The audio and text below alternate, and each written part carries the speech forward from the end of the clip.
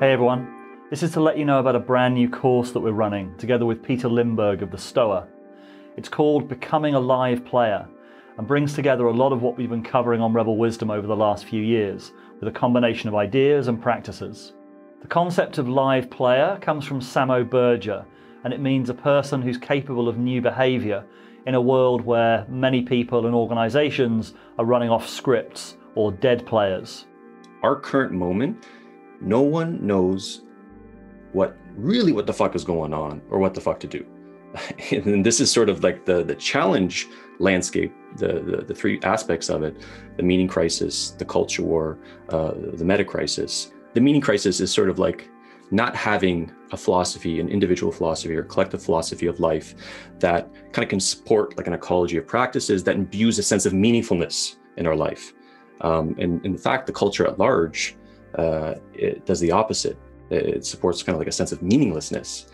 And that's a hard spot to begin from when you're addressing all these things, both personal and collectively. It's easy to get sort of like disheartened and depressed in this state. But that need not be the case. We can approach this with existential hope. And I think being a live player and becoming a live player is the answer for it. So we built it around the concept of serious play, which is something that Professor John Vervaeke, who will be one of the guest teachers, talks about a lot. I talk about the importance of serious play, and that our culture doesn't know how to deal with play. We either trivialize it into entertainment and fun, or we say, no, then it must be work. When people get a strategy for solving a problem, they'll often stick with that strategy, even though a better strategy could be used when newer problems emerge. They sort of lose, they're sort of the opposite of what kids do in playfulness. And we've split the course into 3 sections based on the model that Daniel Schmachtenberger was talking about recently. And the only answer out of the oppression or chaos is the comprehensive education of everyone in the capacity to understand at least 3 things.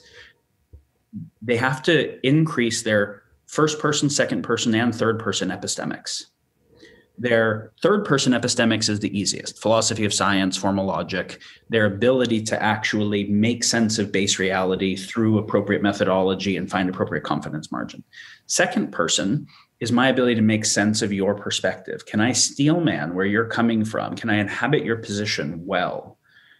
And if I'm not oriented to do that, then I'm not going to find the synthesis of a dialectic. I'm going to be arguing for one side of partiality, harming something that will actually harm the thing I care about in the long run. And then first person, can I notice my own biases and my own susceptibilities and my own group identity issues and whatever well enough that those aren't the things that run me? So we've turned this 3-part epistemics into the 3 different types of play that we need to develop with 10 guest teachers. First person play, looking at our biases, shadow work, and embodiment. Second person play, how we relate to each other with empathy circles, authentic relating. And third person play, which is objective, reasoning and argumentation with practices like street epistemology and mental models. So Peter and I have been talking about this and planning it for the last few months. And by definition, this will be a live exploration into the unknown that will all go on together.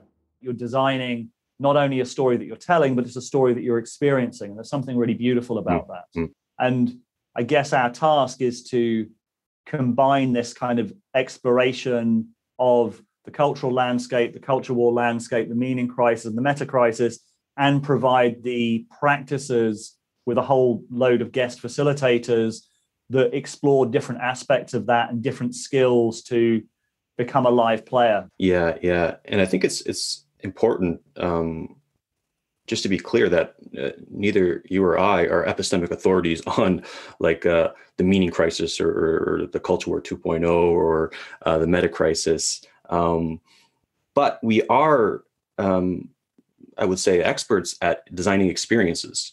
Like I've taken your men's retreat in London, like chef's kiss. It was a beautiful experience. And, I've been, that's my background, that's my career is designing training and experiences for people.